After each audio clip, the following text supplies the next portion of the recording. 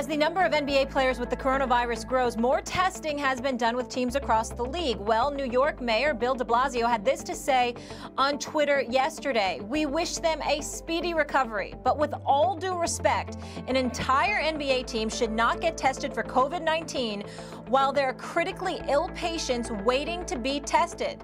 Tests should not be for the wealthy, but for the sick. NBA Commissioner Adam Silver discussed this subject with our Rachel Nichols Wednesday. Again, I understand there are many sides to these issues, but I also think that by virtue of an NBA player being tested and the kind of attention it brought, my sense was, especially among young people in the United States, people were not taking these protocols all that seriously until the NBA did what it did.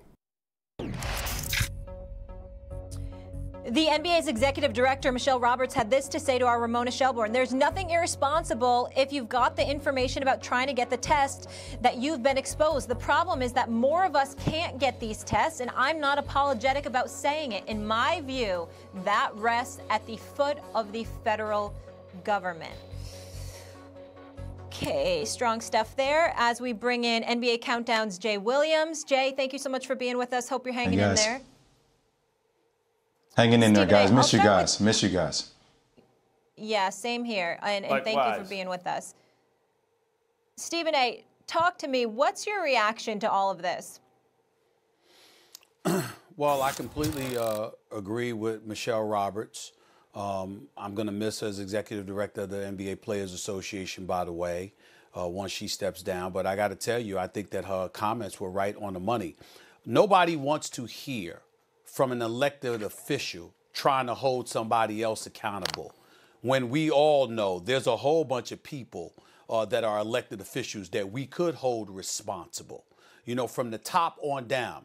And when she highlighted the federal government, well, guess what? You have state governments that obviously have the ear of the federal government, and some people believe that there was a dereliction of duty on their part in terms of pushing for more emphasis and more focus on this issue that has now invaded this nation and this world. And so when Mayor de Blasio comes out and he says such a thing, I just think that it was irresponsible. I think it was a little bit political, to say the least.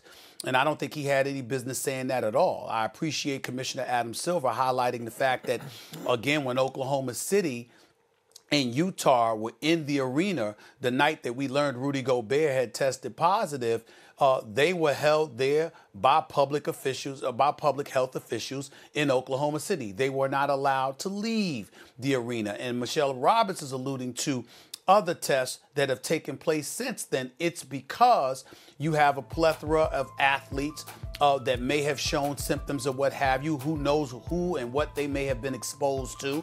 And because they're in the public eye and they're subjected to other individuals that may not want to practice social distancing and things of that nature, you've got to send a message to make sure that, again, they're okay. If they're not okay, you want people to know that, because there's no shame in contracting this virus. It's not like anybody did anything wrong or anything like that. And so those are other important elements to bring up as well. But in the end, what it comes down to is this.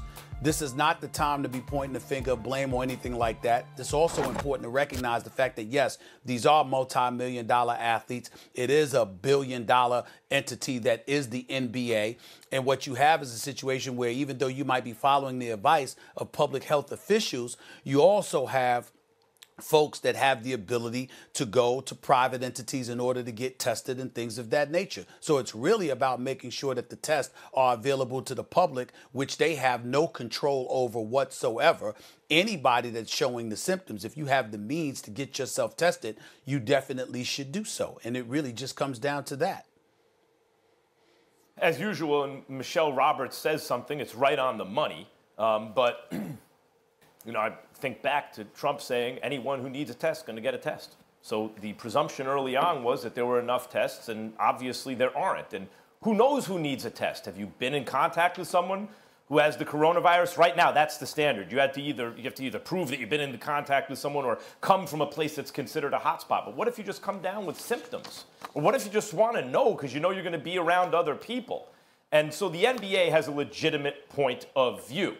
What de Blasio is talking about is social responsibility. And that's one of the tricky things about all of this. The social responsibility, because what you're being asked to do is not to keep yourself safe from coronavirus, but to behave as though you already have it so that you don't spread it.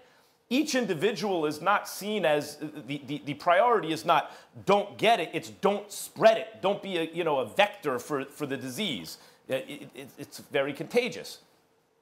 That's tough for a lot of people because they don't understand what's the big deal. I don't care. Like, you see these idiot kids on spring break who really aren't capable, obviously, for thinking for themselves yet, saying things like, because they don't know how to process information, apparently, saying things like, well, I don't care if I get it. Right. It's not about if you get it. It's about if you give it to someone else and you see them congregating in large groups on spring break in the beach and stuff like that. I think that de Blasio, what he's talking about is part of that, part of social responsibility. Now, how does that relate to the NBA? Should they be tested or not? Should there be a priority given to famous athletes? Well, listen, are we going to pretend that there aren't healthcare differences in terms of results for the rich and the poor in this country? There are. There are primaries going on right now, and that's one of the focal points.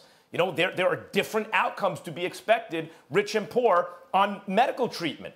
And maybe here we see it again. I would say this for the NBA, I know Jay is waiting also. I would say this for the NBA. In the Second World War, FDR, the President of the United States, Franklin Delano Roosevelt, thought it was important that baseball continue because people were wondering, should we still be playing sports? It's important for national morale. And I think there's an argument for the NBA too. No, that doesn't mean that tests for people who really need them, who can demonstrate they've been in contact, they have symptoms, they're elderly, they're especially vulnerable, should be given to the rich and famous basketball players instead of the people who most need them.